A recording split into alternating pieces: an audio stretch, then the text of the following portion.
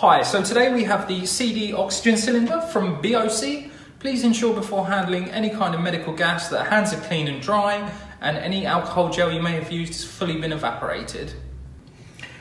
Please check the expiry date on the batch label fitted to the side of the cylinder.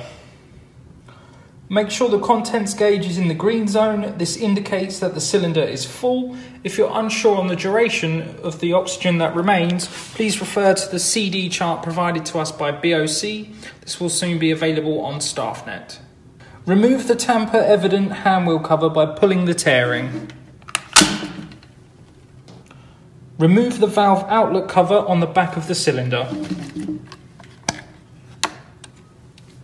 Ensure the flow selector on the top of the cylinder is set to 0 and the handwheel is turned off before connecting equipment.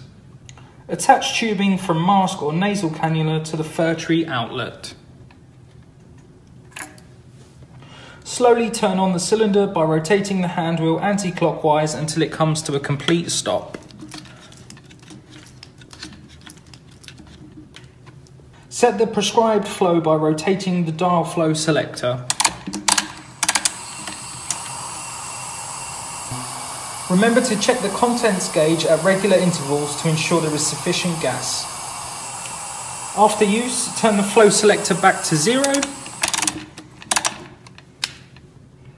Turn off the cylinder by rotating the handwheel clockwise until it comes to a stop. You may now remove any tubing and remember to replace the outlet cover. Remember to contact the portering team to collect the cylinder so it can be stored safely.